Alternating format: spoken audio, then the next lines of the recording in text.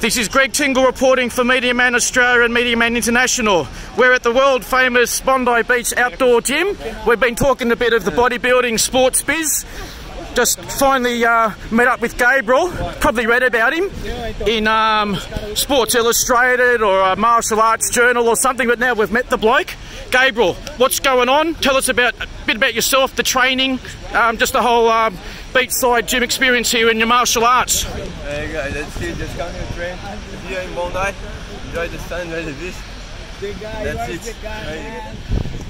And what's your main discipline, and who's king of the jungle here, or are you aspiring? What's going on? Like, how do you rank and how do you work out who's going well and who needs to pick up their game?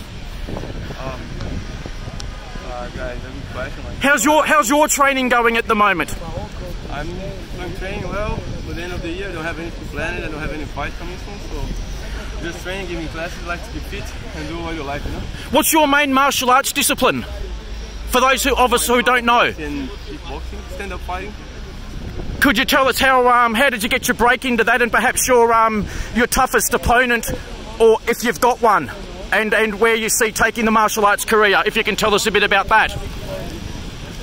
Is there a toughest opponent? Or is it yourself? Like Muhammad Ali used to say, the toughest opponent's yourself. You have to fight your own fights, you know, like yourself. And with the equipment here, what's your main preferred apparatus when you're working out? I like to do some pull-ups and chin-up. That's good, just keep fit and keep training. And that's it. Yeah, guys. And where might we see you perform or fight next with your martial arts and combat sports?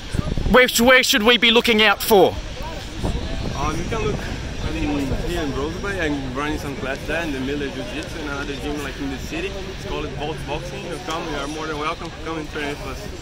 Thank you, and I might as well get your take on this. What did you think when people like your Ken Shamrocks of the world and Dan Severin's, it took them decades, but eventually they knocked off the Gracies back in the early days of the UFC.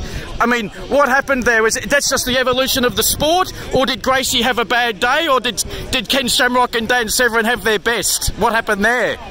Because the Gracies were so dominant for so many decades in that. I'm not rubbing salt into the wounds, I'm just asking the question. Yes. Everybody's going, like the martial arts getting to the next level. Yep. So everybody training, and what they had before, now I think the war have it. And so yep. And the training and like they're improving it, so just bring this better, you're getting to the next level. No, that's great. It's great to see all the disciplines coming together, and you've got the mixed martial arts and the great sports, bodybuilding and martial arts community in Australia. So Gabriel, thank you very much. We appreciate it, and keep training hard. Thank you guys, that's it.